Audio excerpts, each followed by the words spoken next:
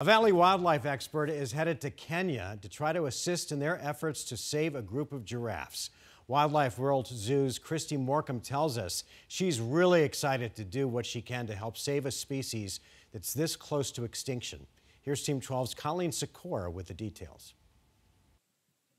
It's a race against time. 9 Rothschild's giraffes stranded on an island in Kenya and quickly running out of food. The organization Save the Giraffes Now has a team working to rescue the animals. The giraffes were originally placed on a peninsula at Lake Baringo for their protection. And by reintroducing them into the peninsula, they could be safe from poachers there. You know, it's easier to protect them on the peninsula. But unfortunately, the lake had other ideas, and it rose about 40 or 50 feet, creating the island that they're trapped on now. You know, how do you get the world's largest animal and tallest animal off an island?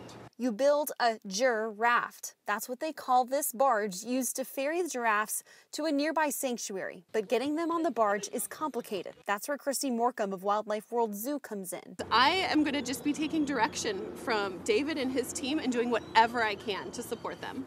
You know, we have to try to train them to go voluntarily onto the barge, and that's where people like yourselves have so much more experience than I do.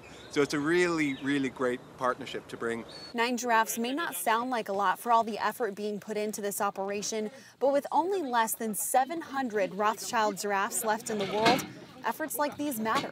Giraffes are silently slipping into extinction. Everyone knows what a giraffe is, but a lot of people don't realize the dire need that they're in because of their numbers rapidly decreasing.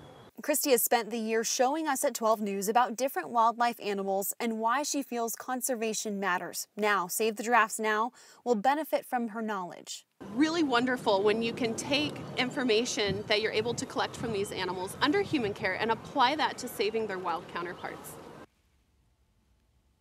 Really cool project. To help support the efforts, Wildlife World Zoo says for a donation of at least $20, they'll knock $40 off your admission from the beginning of May through November the 1st. And that money will go to David's organization, Save the Giraffes Now.